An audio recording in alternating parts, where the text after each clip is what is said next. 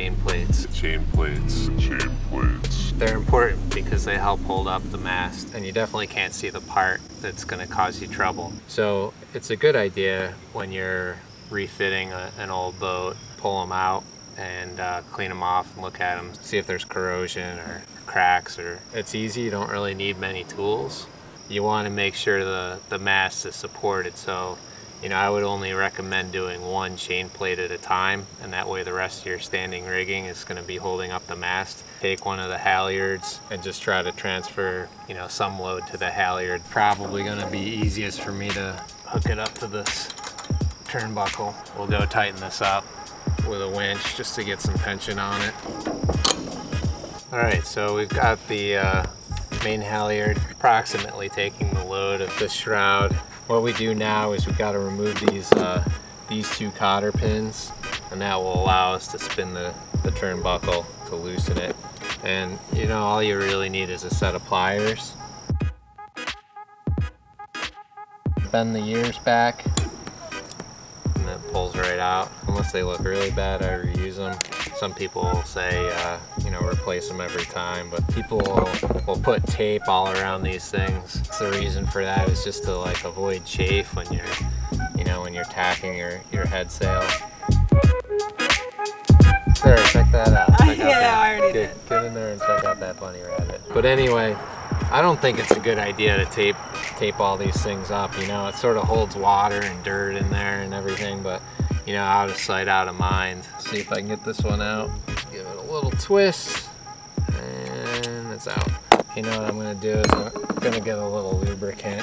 Those shorts, I don't think are very appropriate. I just poured a little bit of mineral spirits in here, and it's real fine, so it seeps down into the threads. You hold on to the standing rigging before you start twisting the turnbuckle, because you don't want to keep winding this around. Just make sure you're spinning it the right way.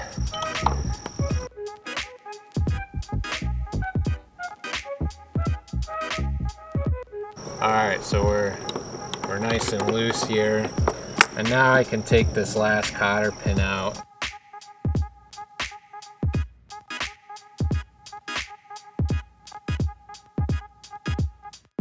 This is also a critical piece, it's also good to look at these turnbuckles. I gotta do one last thing up here. For that I need a screwdriver, so I'll be right back. Alright.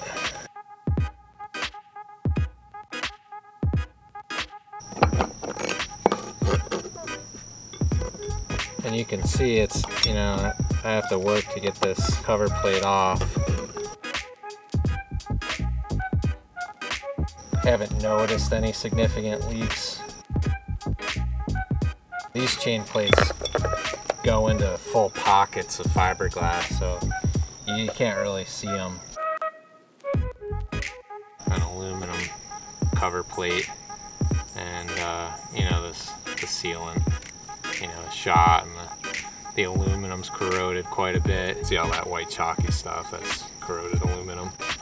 But we'll clean this all up and reuse it. We'll get this out of the boat, and for that we gotta go down below, and there'll be 3 bolts that we'll have to take out in order to pull this up. I'm gonna take this all the way out.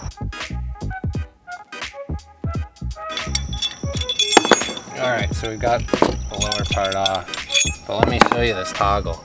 There's like some lines in here that look like, especially this one right here. So we got some cleaning to do, but let's go get that chain plate up. Here's our chain plate pocket. It's got 3 bolts. They're 3/8 inch stainless steel.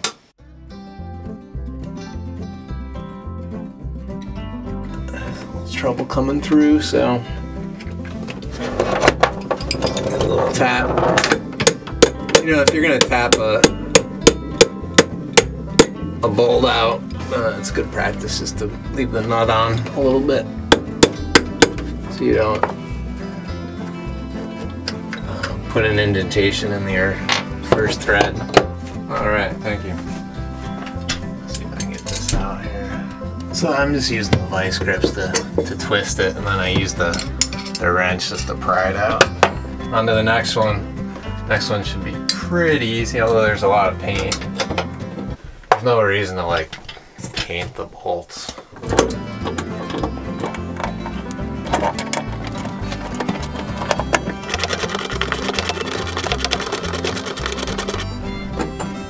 Middle one slid right out.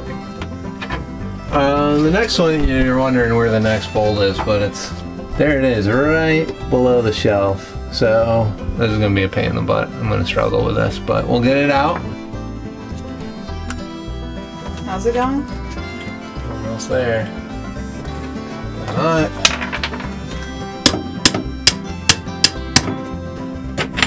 Okay, got it. Got our 3 nuts. So we'll get these cleaned up and we'll also get the chain plate. So now we got the 3 bolts out and now we just got to pry this up. And you know, you can try to just pull it, but it budges, but it's good to be able to pry it. So I just have a couple blocks of wood here.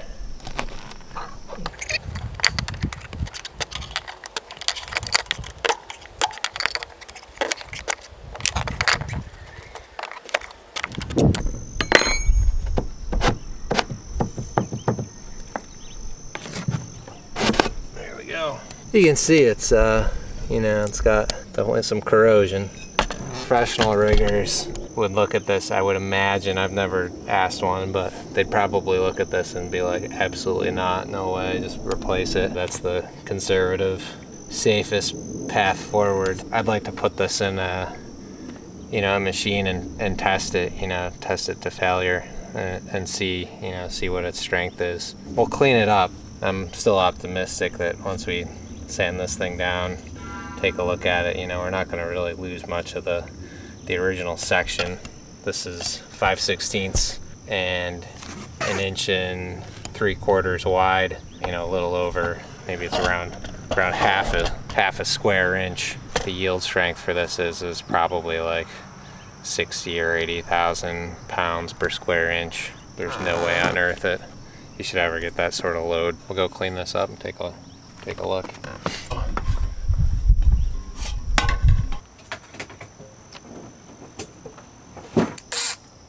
So here's our chain plate, and we'll just knock some of this rust off and see what it looks like.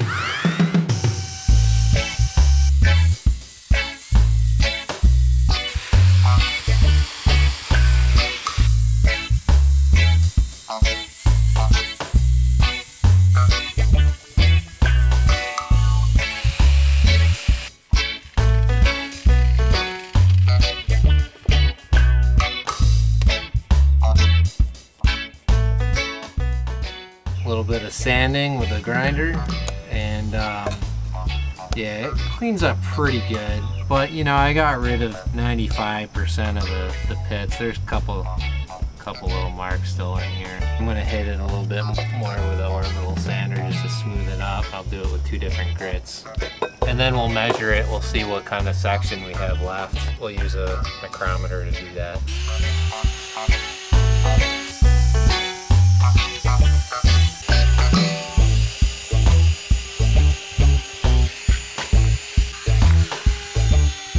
It's not too bad. I'm not gonna lose sleep over using this for a season of sailing and, you know, fairly calm weather. And what I'll do is I'll plan to replace these with silicone bronze because it has better corrosion resistance. I think with the stainless steel, I think it performs better when it's like remarkably smooth. This might be a little bit more susceptible to surface corrosion. You know, leaving this in for the long term, you know, it's probably not a good idea without polishing it.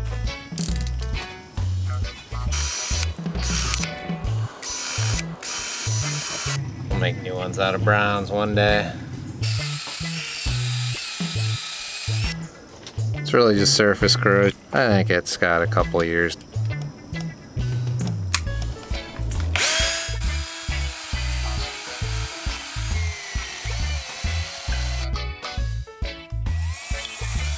What you'd really be worried about is if you saw a crack like going this way, you know, where one of these would break open. Think about, right, with regard to the chain plates. So, you know, all the load is being transferred for the whole stay through these two small areas, you know, and the chain plate, you know, we're transferring all the load basically through, you know, these two rectangles in cross section right here and here, you know, would be the weakest part.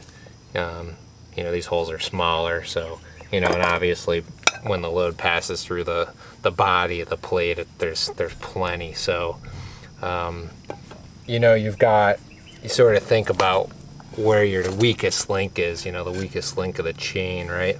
You know, and so probably this might be it, or the wire might be the weakest part. So, you know, if there's a little bit of corrosion right here, and you know, you sand it out or grind it out, and you know, you realize you don't have any cracks or anything like that, then you know, I personally would feel comfortable using it. But you know, everyone's got to make that choice for themselves. You know, how much risk you're willing to take, or you know, how much risk you even perceive.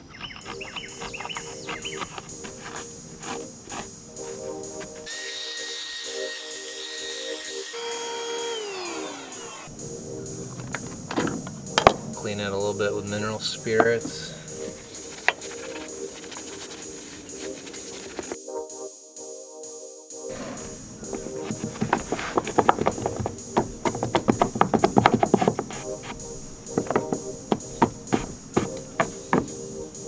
Now we got the chain plate in. Yeah, washer on.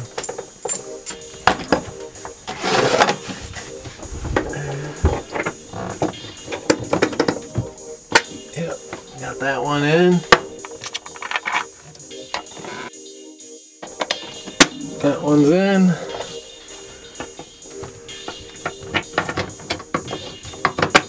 That one's sort of a pain in the butt.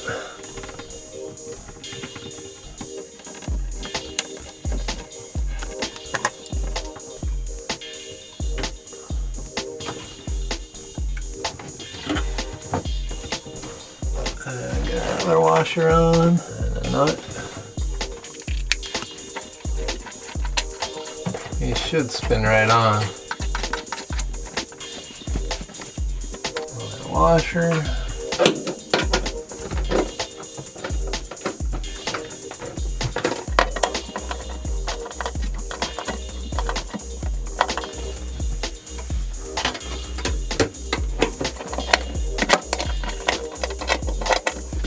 They're tightened. I think they just need to be like fairly snug. Being tighter doesn't help them hold it. You know, they're just transferring the load through shear. Maybe if they were really loose, the nut could eventually wind its way out. You know, to do this right, really you'd want to, while this plate was out, you could go in. What people do is they'll bend the head of a nail or screw. Nail would work really good. Put that in a drill, cordless drill, and then clean out all of the core that's right up against this plate, and then mask it from the bottom and fill it with epoxy. By doing that, you take the material away that could rot. The epoxy will stand up to any water leaking down, because eventually, you know, we're gonna put some sealer around this, and eventually that sealer is gonna fail and moisture will get back down like it has been. Yeah, this is important. You have to take a look at this, make sure you don't see any cracks. I think it's just surface corrosion, but these pins are good to check too.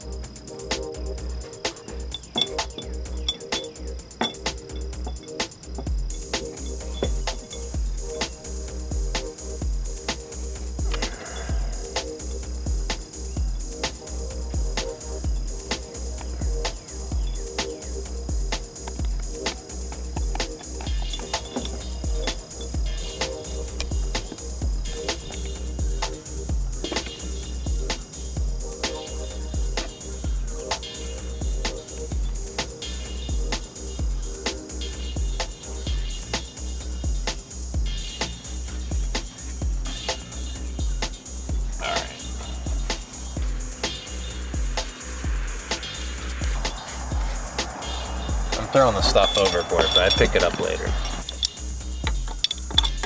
Okay.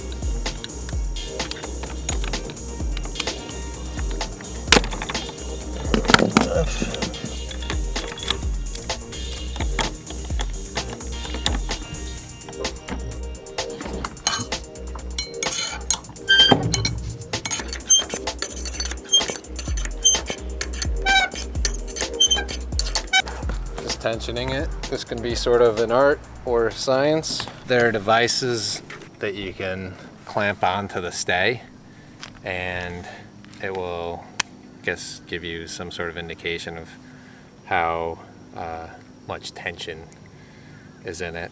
The first time I rigged a boat with who's a former Olympic sailor from Russia that was the rigger, and he just did it by feel. You know, he sort of tightened it up a little bit, and then the beam was a little narrower, but he would just kind of sort of feel it by hand. So I kind of do that, and I also look at the mast to try to get the mast straight. It looks pretty good, and it feels pretty good too.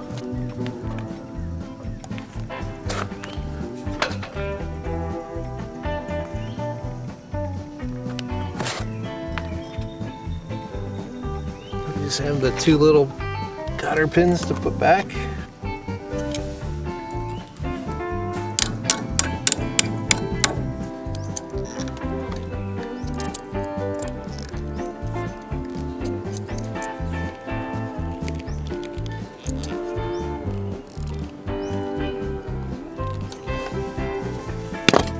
And one more.